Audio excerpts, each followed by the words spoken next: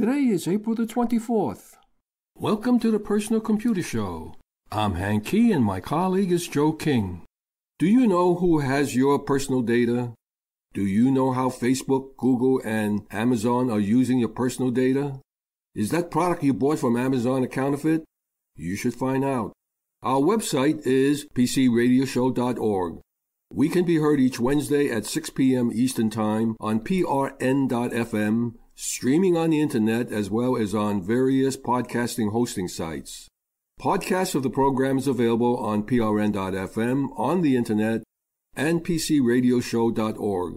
To listen to the live program on the telephone each Wednesday at 6 p.m. Eastern Time, the number is 641-793-7091. For those who are listening to the program on demand, you can leave us a message with your question or comment to hank@pcradioshow.org. You can also reach us on the Google number 862-800-6805. That's 862-800-6805, and you start your message with the Personal Computer Show, followed by your message.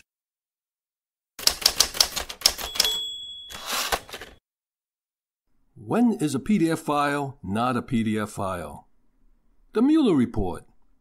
When Special Counsel Robert Mueller released his report on Russian interference in the 2016 U.S. presidential election, it was in PDF format. I had wanted to read about any references to the Steele dossier. The released PDF file cannot be extracted nor searched. Many others also noticed that they couldn't search for any text on the pages. The PDF Association published a long explanation of why the Mueller Report was, presented in very poor format. It starts with some basic facts. The 448-page document doesn't conform to archival standards. It was produced on April the 17th on probably a typical Office Network copier printer, and it uses lossy compression, more appropriate to photographs than to text. The Justice Department might have gotten a high-quality PDF from Mueller, printed it, and rescanned it, or Mueller might have delivered a paper report that the department scanned and released. Rescanning makes absolutely sure there's no inappropriate text data released, limiting people to the words they can see and the black redacted boxes. But it inflates the file size and makes the text unsearchable, unless people run it through their own optical character recognition software, a process that won't be as accurate as scanning the original source file. The PDF Association posts notes that an untagged and unsearchable PDF could violate the Justice Department's accessibility rules for people with disabilities. PDFs preserve the original text and formatting of a document. They can include clear redaction, and they are supported by many platforms. The association just isn't too happy about the document. Well, a searchable version of the redacted Mueller Report can be obtained from the WashingtonTonian.com website. Just use the following search words: Washingtonian, Mueller Report. And by the way, the word count on dossier came out to exactly 1.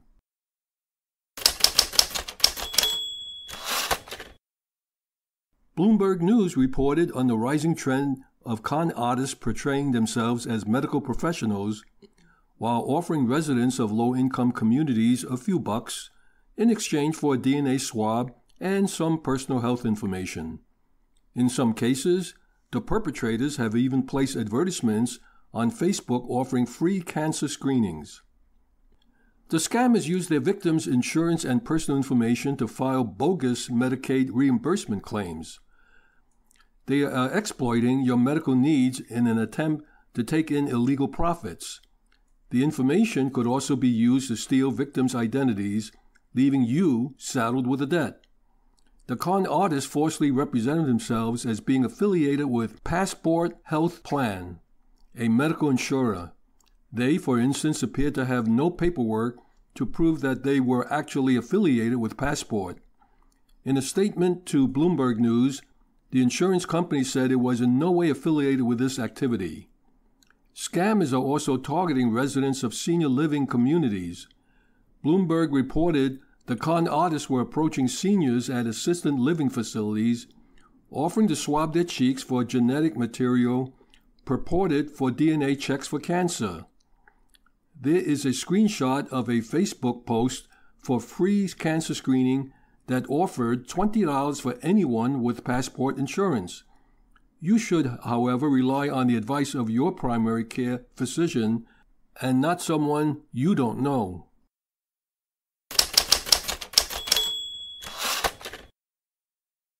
Charter Communications, which runs Spectrum, and the New York Public Service Commission reached an agreement in their long-running feud over expansion of the company's Spectrum network that includes an additional $12 million to finance high-speed internet expansion in the state.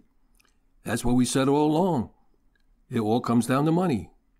In actuality, the agreement will cost Charter more than $600 million, doubling the original cost of its required expansion in the state as a result of its 2016 purchase of Time Warner Cable.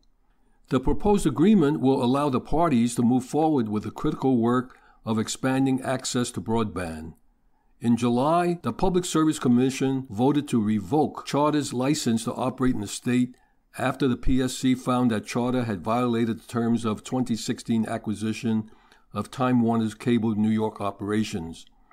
Under the PSC's approval of the deal, Charter was required to expand its Spectrum cable TV and internet network to 145,000 potential customers in areas of the state lacking high-speed internet service.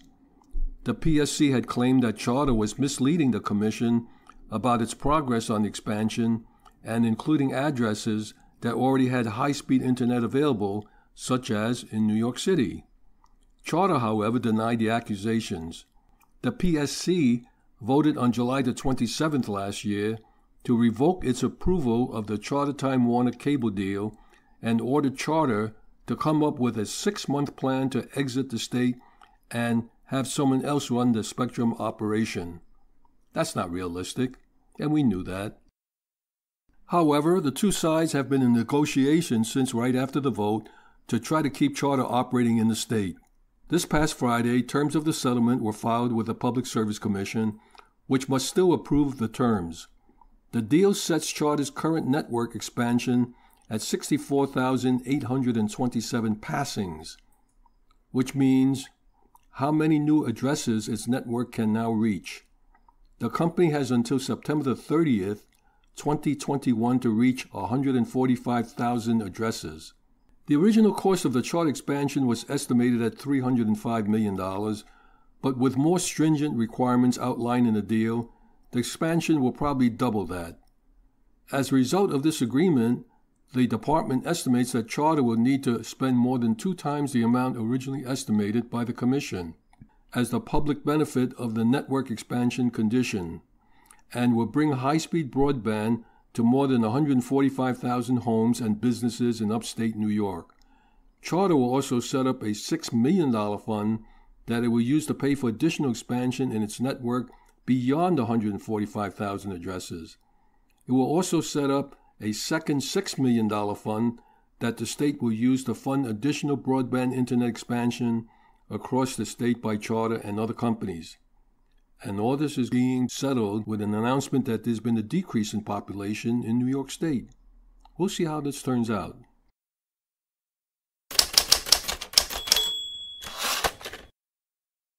New York City's internal wireless network that crashed earlier this month has over the last decade morphed into a nearly $900 million expense. Northrop Grumman was tapped in 2006 to build and run the New York City wireless network, also known as NYC Wind. The global defense contractor has racked up $891 million in payments off an initial 5-year deal and 2 renewals. This includes at least $55 million in unanticipated cost overruns that the city agreed to pay Northrop Grumman for construction work and services not included in the original agreements. The city's Department of Information Technology and Telecommunication plans to extend the contract another year through mid-June 2020, a move that will likely cost taxpayers at least $40 million. Despite pouring a fortune into a cellular antenna infrastructure created to help agencies control traffic lights, license plate readers used by the police and other key functions, the city still found itself vulnerable earlier this month. NYC Wind suffered an embarrassing and entirely preventable crash that lasted 10 days. Only a year earlier, the federal government issued a warning that a time counter rollover event could affect GPS-enabled devices like NYC Wind. Yet neither Northrop Grumman nor the city tech department took the necessary precautions. GPS was originally designed to timestamp signals using a system that counts weeks, using a 10-digit field that tops out at 1024 weeks. That comes out to 19.7 years.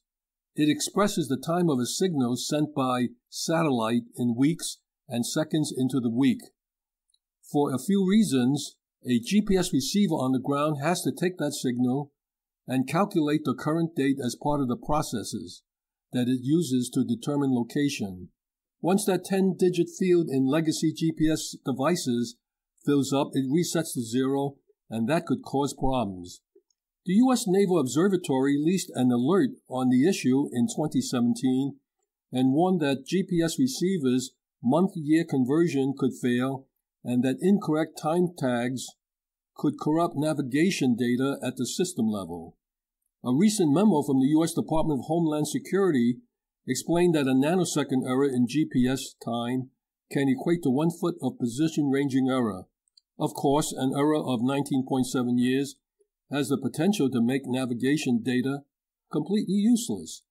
This was like a sort of a mini Y2K bug for GPS receivers that will come into effect from April 6th of this year. Well, that was April 6th, 2 weeks ago. The city and Northrop Grumman could have potentially avoided the software crash. Department of Information Technology and Telecommunications planned to transition city agencies over a faster, cheaper wireless service to be provided by commercial carriers like Verizon. The savings would be $30 million annually. The agency is in the process of switching over to a system that will utilize cellular carriers. Department of Information Technology and Telecommunications would be operating a pilot program with several agencies using commercial cellular carriers, but declined to say which agencies and carriers would be involved and what would it cost taxpayers.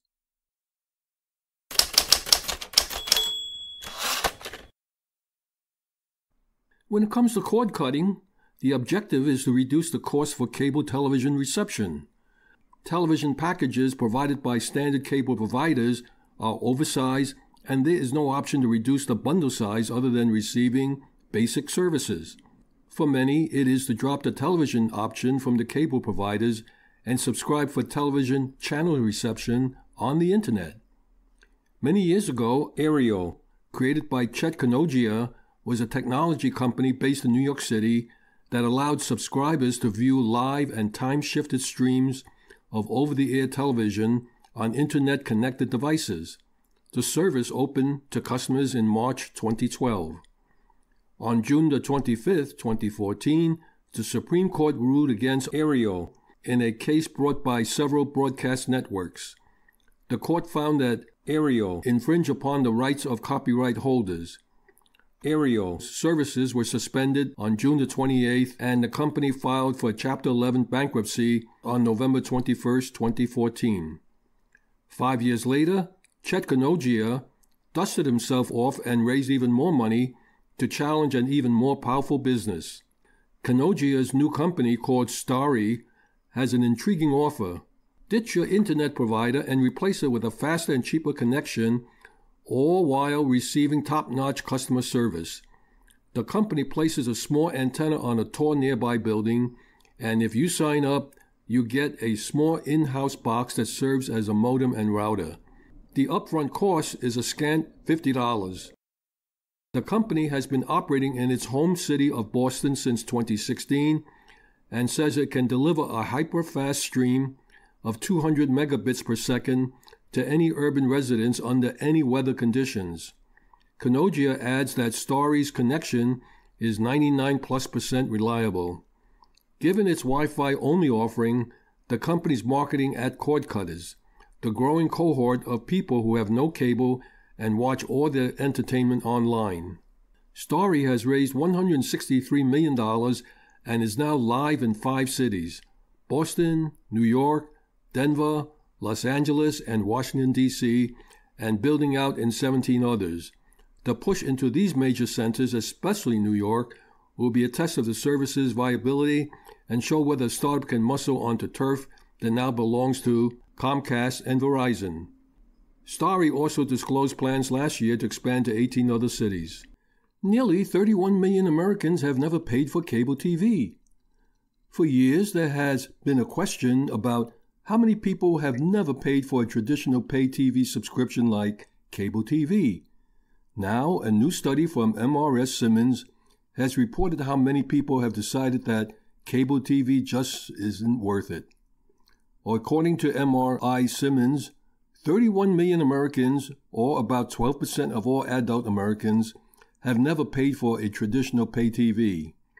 According to the study, the average never cable age is 33, with an average household income of $52,800 in 2018, which is a 27% jump since 2017, when the average income was $41,500.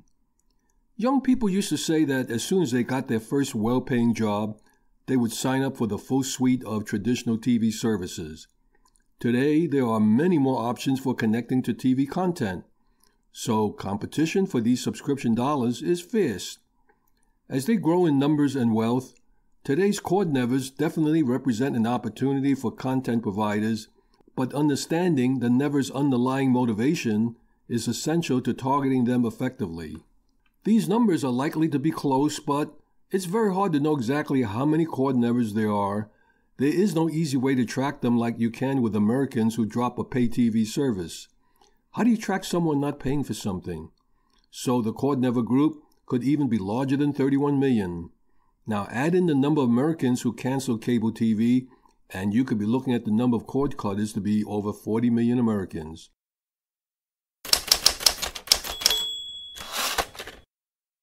A public Wi-Fi network is a place you never expose any personal information. This is especially important when it comes to the need to enter a password for any particular site. Case in point is an Android app that has been exposed as a leak of stored passwords as they are stored in a plain text database. Thousands of users of an app called Wi-Fi Finder, the stated purpose of which is obviously to locate and provide credentials for public Wi-Fi hotspots, had inadvertently submitted their own home Wi-Fi passwords to the app database, which has now been leaked online. TechCrunch reported on Monday that the app, which appears to be based in China, has been used by over 100,000 people to collect more than 2 million Wi-Fi passwords globally. The database includes network names like the SSID, precise geolocation, and plain text passwords, among other data. The app enables users to upload lists of stored Wi-Fi passwords, but it has no mechanism to differentiate between public hotspots and home networks. Thousands of users in the United States alone apparently failed to notice this, to say nothing of the app developers' obvious failures. The database itself was discovered by a security researcher and a member of the GDI Foundation. Eventually, cloud host DigitalOcean stepped in and took the database offline. While the potential consequences of this is extreme, they are likely minimized by the fact that attackers would need to individually target the households contained in the database. This is thanks to the geolocation data exposed by the database. Hypothetically, an attacker could use the credentials to fiddle with router settings, intercept logins, spread malware across a network, and take over smart home devices such as security cameras. Career cyber criminals would likely find this process tedious, but what is horrifying is the knowledge that so many people are continuing to download apps developed by companies no one's ever heard of, granting them access to all sorts of personal information about themselves and others. Downloading Wi-Fi Finder, for example, required users to surrender access to their locations, full contact lists, meaning phone numbers and email accounts of all their friends and family members, and in some cases their birthdays and social media profiles as well, for no particular reason, the ability to read, modify, and delete data on their phones. If you didn't already know, do not use apps that demand these permissions. Google Play itself continues to be one of the easiest ways to quickly spread malware to the incompetent masses. Researchers in January, for instance, found 9 million Android owners had been infected by dozens of malicious apps.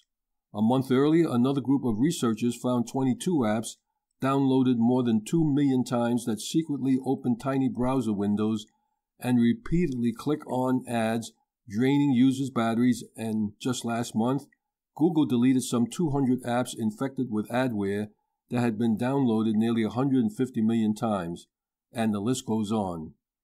You should be particularly skeptical when a service is offered to you free of charge. If a random person offered to fix the brakes on your car for free, you would probably say, hell no. No different than unlocking your phone and handing it to a stranger at the mall. It only takes a quick scan of Wi-Fi finders to realize the likelihood of something going wrong is very high. Need we say any more than just exercise an extra ounce of common sense?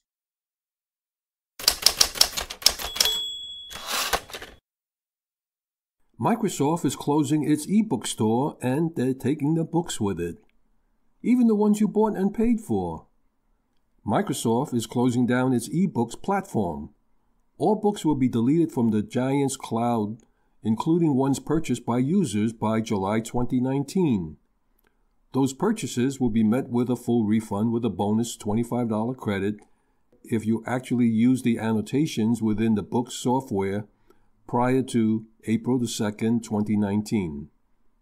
Meant exclusively for the Microsoft Edge browser, which has only 4.4% share of the browser market. The closure marks Microsoft's third attempt to enter the ebook market. The first began in the year 2000 before ePrint, when MS Reader tried to sell books for LCD screens. In 2011, the company put the really updated software out to pasture. The next year, they tried again, paying $300 million to invest in and partner with Barnes & Noble's Nook division. However, nothing much came of the deal. It was dissolved a mere 2 years later with Barnes & Noble buying out Microsoft. The closure of Edge's e-reader marks Microsoft's third failed reader program of this decade. It also highlights the increased vulnerability of property in a streaming age. The idea of a bookstore proprietor entering your home and taking your books because their store has closed down, it makes no sense. Yet, that is the risk that you take when trusting their media completely to streaming. It's a risk Microsoft customers had seen before with streaming music. It's unclear if Microsoft will make another attempt at an ebook market. For now, the online marketplace gets one seller shorter, while independent bookstores seem to have created a sustained moment of success.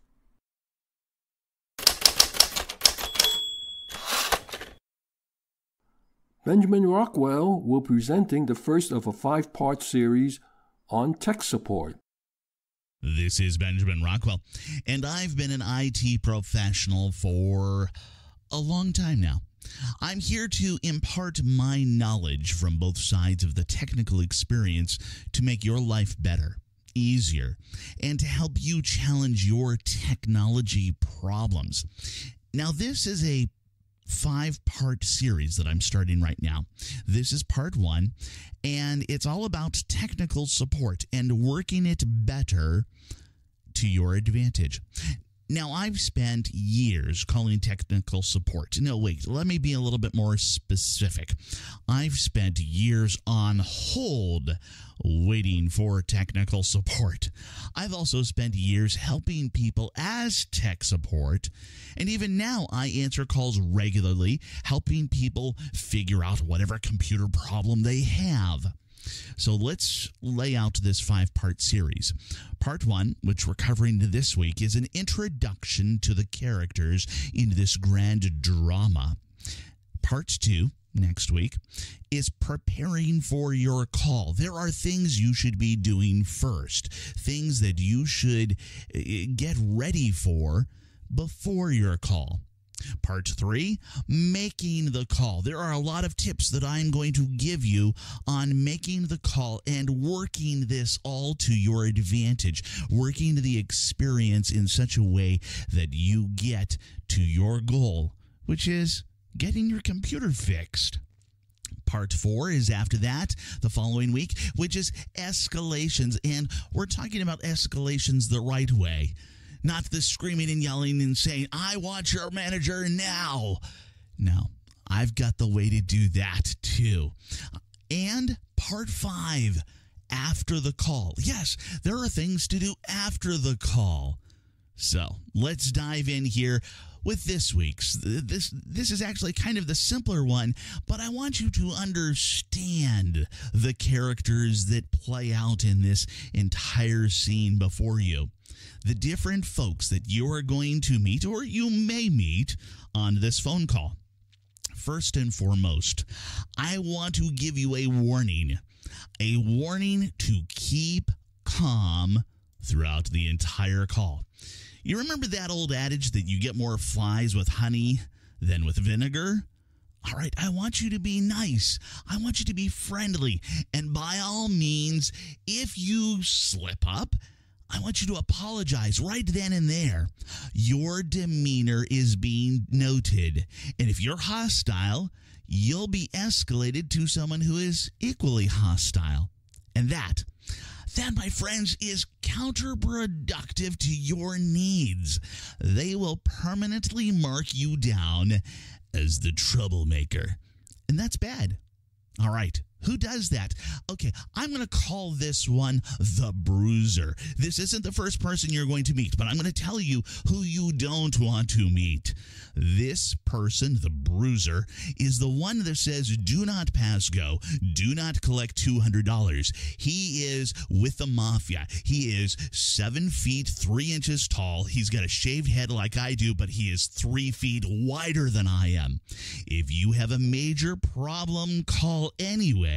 You may wind up there accidentally, but the goal is to avoid him ahead of time. Now, the people you want to talk with, the people that you will meet along the way, the script reader. Now, this is hopefully self-explanatory. This is the technician who doesn't know how to troubleshoot, but he has very specific guidelines that he has to go by. No, he doesn't know how to process information critically. He will pass you along as needed. However, your goal is tier 2, not the bruiser. Again, script reader, they're just going to say, have you rebooted your system yet? Have you done this? Have you done that? Have you done this? Have you done that? And they stick to that script. It's hard to get them off of the script. Tier 2 technician. This person has been a script reader, but they have expressed a genuine knowledge of the material. They've been working with this for quite a while. They know how to think outside of the script. They have a desire to fix. Yeah, they fail sometimes, but they're working, they're trying their best to make the experience move a little bit better. Tier 3 technician. Now we're getting somewhere. This person either wrote the script or they were consulted during authorship. You will spend maybe an hour getting to them. And if it's simple troubleshooting, they're going to hate you. You do not want to climb your way on up to the Tier 3 tech and ignore Tier 1 and Tier 2. You want to give Tier 1, the script reader, and Tier 2 a chance to fix things. If you've exhausted those levels appropriately, properly, if you've gone through all of the different questions, this person right here, the Tier 3 tech, will love your challenge.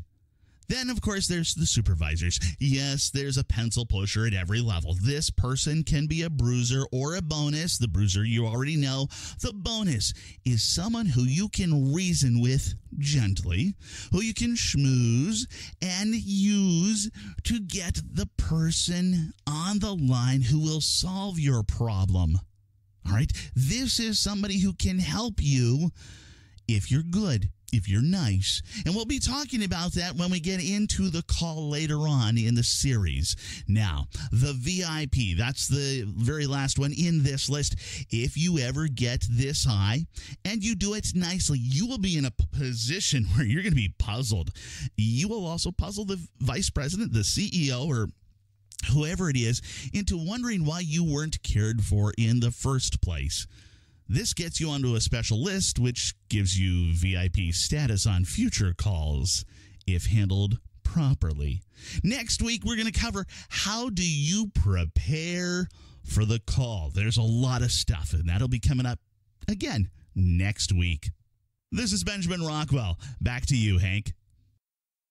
Thank you, Benjamin.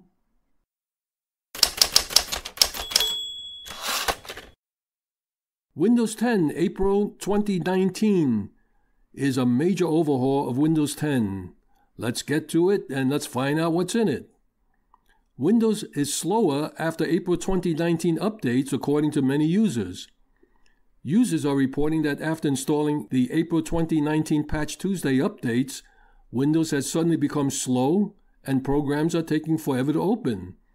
The issues that users are experiencing include Windows taking a long time to start or reboot, unable to start programs, lag in games, excessive disk activity, video streaming issues, and other similar problems. There is a conflict between the latest Windows updates and Sophos, Avast, and Navero antivirus software that is causing Windows to freeze or updates not to finish installing. What are some of the major overhaul updates that are featured in 2019? There's a Windows Sandbox. Any software installed in Windows Sandbox stays only in the sandbox and cannot affect your host.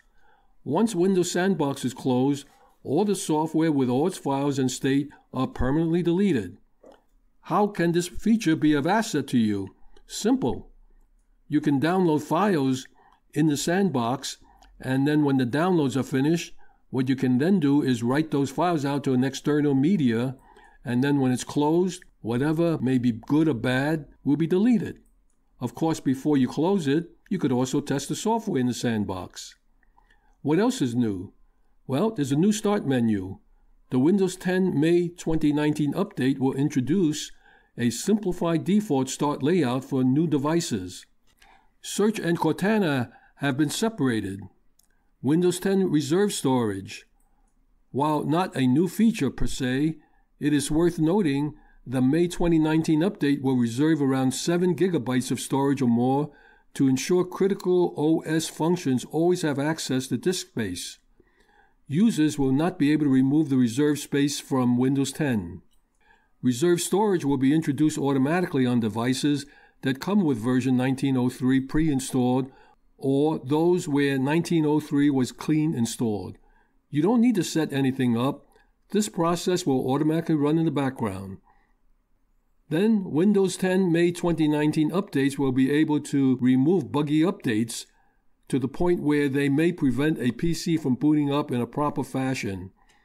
Essentially, if the software is unable to start up as normal, it will check to see if any recent updates may have been responsible. If this is the case, the software will uninstall, and updates in question will prevent them from being added again for 30 days.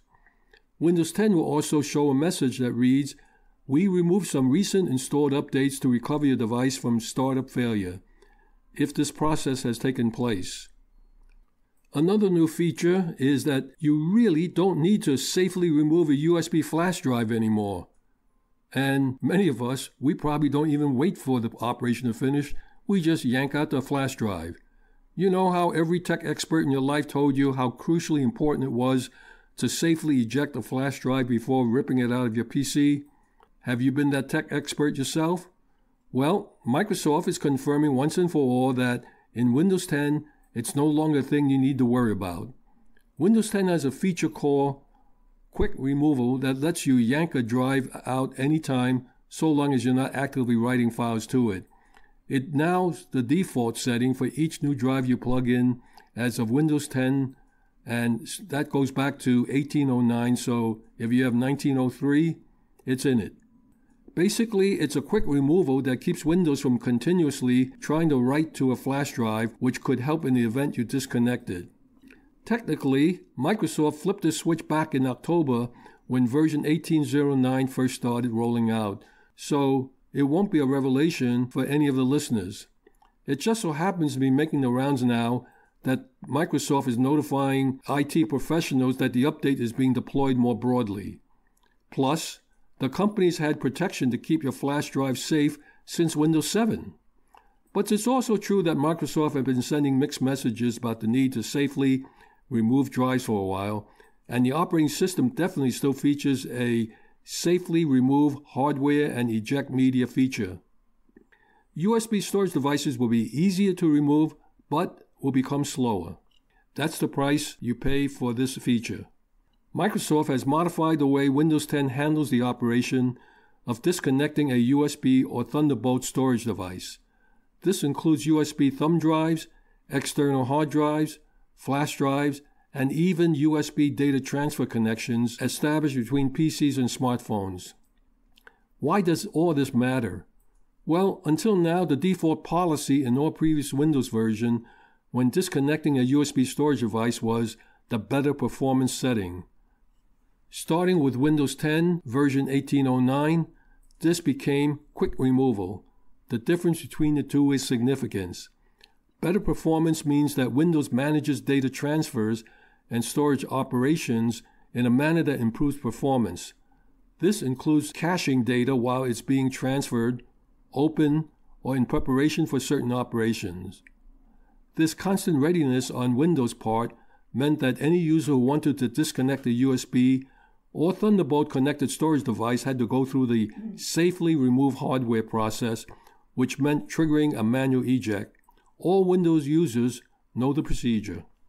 But with Windows 10 version 18.09, the default state for all USB and Thunderbolt storage devices has become quick removal, which is a state where external storage devices can be disconnected without following the safely remove hardware process.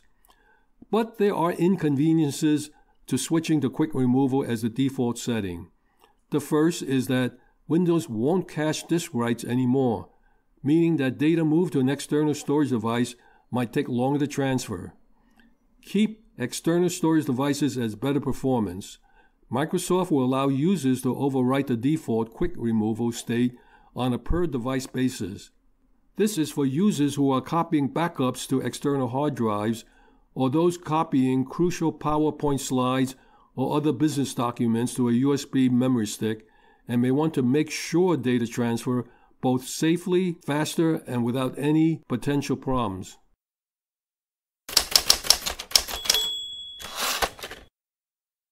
After 36 years, the font Helvetica gets a much-needed facelift. Everyone has an opinion about fonts, but Helvetica has long reigned over the modern era. It's used for brands galore: Panasonic, Jeep, American Airlines, Motorola, 3M, Toyota, just to name a few. But in recent years, tech companies like IBM, Apple, Netflix, and Google have been shifting their custom Helvetica-esque but not quite fonts to deal with some of its quirks.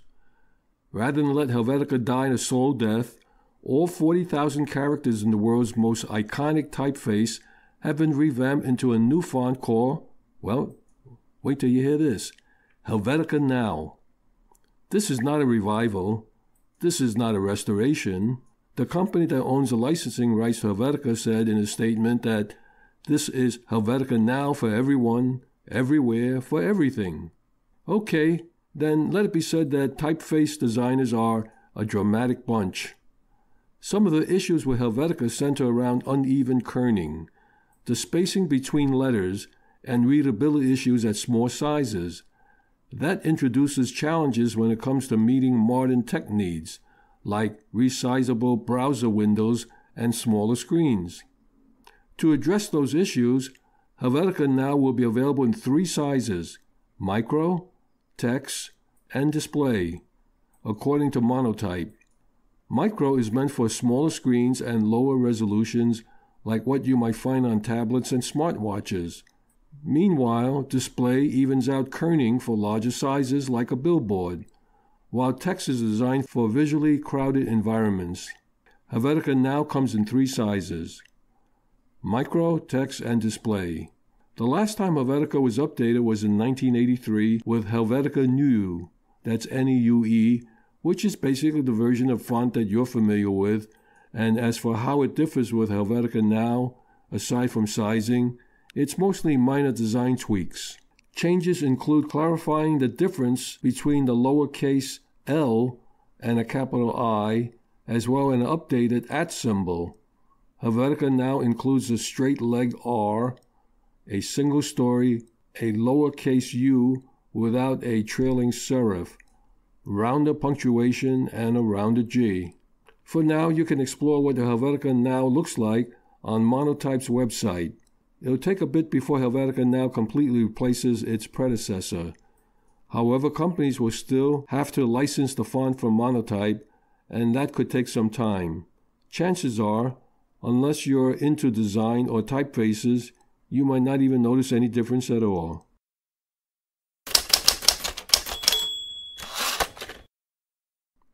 Marty Winston has a presentation on water conditioning without salt. He's done a lot of wacky things that make promises that are too good to be true when it comes to household shortcuts.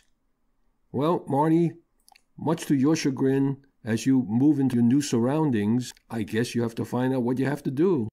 So what changes will you be making?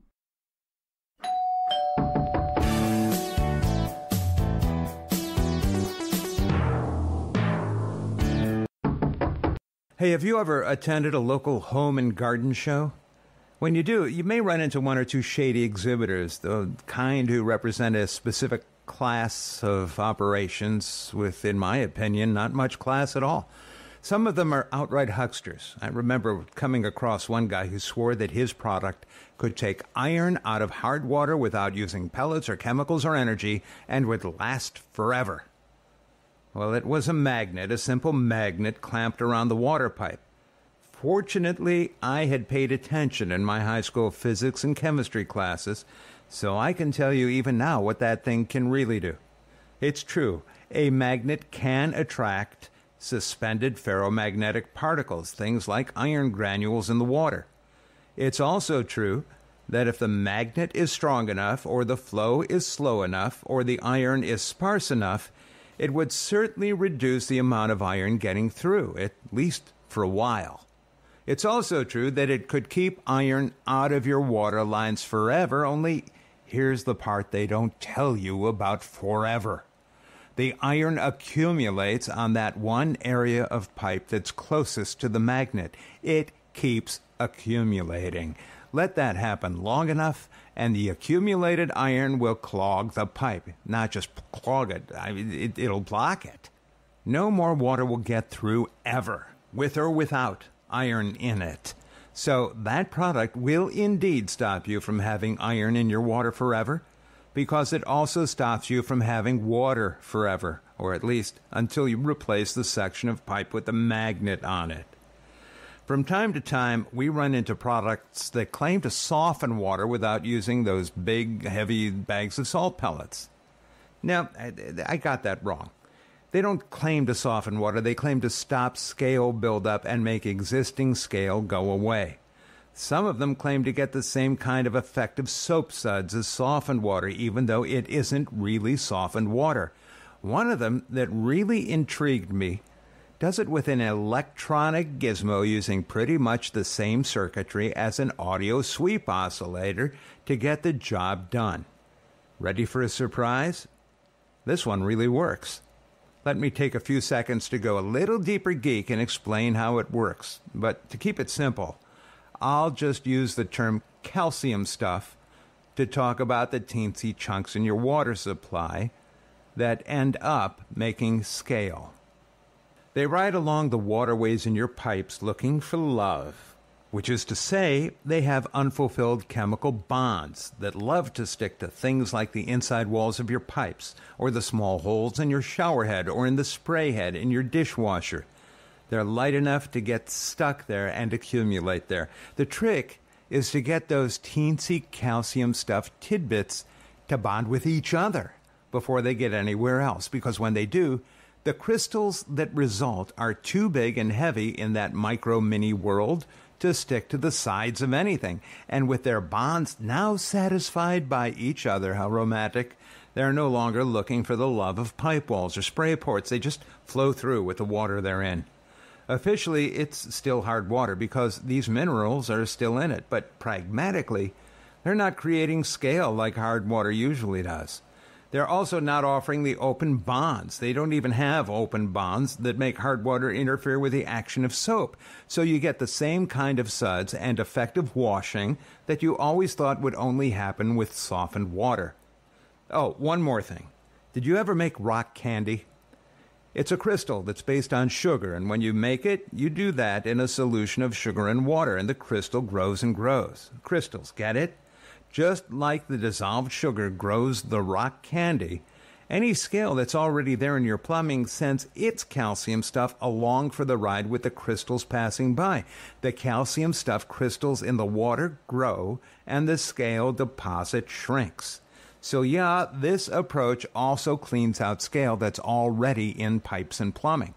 Depending on how much water runs through a specific pipe and on how much scale is already there, it will take maybe a few months to several months to get the job done. I'm planning a little test at our project house where I intend to replace all the pipes anyway. We'll talk about that another time, but I'll know which are most used and which are least used. All in the same plumbing system, all on the same water. So as I cut the pipes out, I'll get a pretty good idea of how much they've cleaned up their act. Then maybe I can stop buying white vinegar or save it for just coffee maker cleanups. So how does an oscillator going woo, woo, woo make calcium stuff cluster into crystals? The oscillator's output feeds a coil that's wrapped around the main water line in your house. A couple of things are at work, and the irony is that one of them is iron, but there are other things happening too. There's a little bit of perturbation, a big word that means shake 'em up, baby, that creates a little agitation in the water. There's also a little bit of ionization, as the induced electrical field encourages attraction among those looking for love chemical bonds. Just think of it this way. Teensy calcium flotsam in, bigger calcium stuff crystals out. That's all it really takes. Remember, there are two kinds of water usage to think about in your house. One kind is drinking and cooking water, where you may want to do a lot more purification than I just talked about. What I was just talking about is in the category of wash water, because that's how it's mostly used. Washing, flushing toilets, watering the lawn, and that kind of thing. Fast recap. Most sources of water are hard water, carrying a high grain count of calcium and magnesium and probably other minerals. Water is called hard water when that grain count is high. Softened water is water that's been through a water softener that uses salt, and because the calcium and magnesium have been removed, their grain count is low, so the water is considered soft. But beware that the salt-based softeners end up adding sodium and potassium to the water in your house. Water that's processed through the legitimate salt-free water conditioners, I'm not calling them softeners, water going through those conditioners still has a high grain count, but their calcium stuff has been converted into crystals that don't turn into scale, don't clog your plumbing, and do give you the same kind of soap suds you get with softened water. I found this intriguing salt-free no-tank conditioning gizmo at Home Depot. I followed up on it because I can't imagine Home Depot falling for any kind of huckster gizmo. So I dug in and did my homework. This one is called Scale Blaster. And I was really skeptical going in, but they converted me. Next time, still on plumbing, I'll talk about toilets in ways you may not have considered. In a segment that I call A Straight Flush Beats a Full House. And that's just part of the story. Thank you, Marty.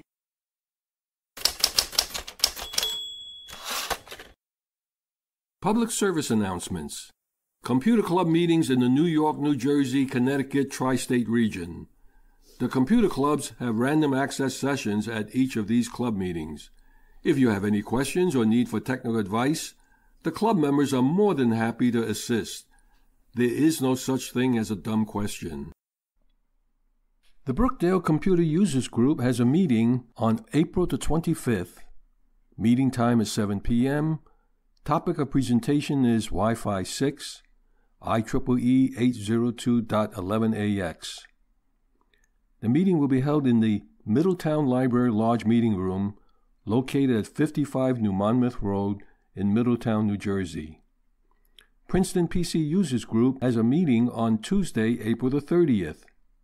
Meeting time is 7 p.m., and they meet at the Mercer County Library in Lawrenceville, New Jersey. The Westchester PC Users Group is meeting Thursday, May the 2nd. Meeting time is 7 p.m. Keller Williams Realty, 120 Bloomingdale Road in White Plains, New York. Amateur Computer Group of New Jersey has a meeting on Friday, May 3rd. Meeting time is 8 p.m., and they meet at the Scotch Plains Rescue Squad, 1916 Bartle Avenue in Scotch Plains, New Jersey. Danbury Area Computer Society has their meeting on Tuesday, May the 7th. Meeting time is 7:30 p.m., and they meet at the Danbury Hackerspace, 158 Main Street in Danbury, Connecticut. New York Amateur Computer Club has their general meeting on Thursday, May the 9th, at NYU, 32 Waverly Place, Silver Building, Manhattan, New York. Long Island Macintosh Users Group meet on Friday, May the 10th. Meeting time is 7 p.m., and they meet at the Harry J. Scher Hall, New York Institute of Technology, Old Westbury Campus in Old Westbury, New York. Computer Learning Center of Ewing has a presentation on Apple seeds and Apple devices. They meet on Tuesday, May the 14th. Meeting time is 2 p.m., and they meet at the Ewing Senior and Community Center at 999 Lower Ferry Road in Ewing, New Jersey. The King's Bite Computer Club meets Tuesday, May the 14th. Meeting time is 7 p.m., and they meet at the Park Plaza Restaurant, 220 Cadman Plaza West, Brooklyn, New York. If you have a computer club meeting you want me to announce on the air, send me a note. My address is hank@pcradioshow.org. Our website is pcradioshow.org. We can be heard each Wednesday at 6 p.m. Eastern Time on prn.fm, on the Internet, and podcasts are available from all major pod hosting sites, as well as on our website, pcradioshow.org. If you have any questions for us or commentary on any of our feature segments, just send us your email address with your telephone number, in which we can call you at a convenient hour for playback on the program. If you have any questions for us, just send us an email addressed to hank@pcradioshow.org. There is no such thing as a stupid question. In the meantime, stay in touch and keep on computing, and remember to back up. I'm Hank Key, and on behalf of Joe King and Michael Horowitz, we thank you for listening. Stay safe and healthy until we meet again, same time, same station next week.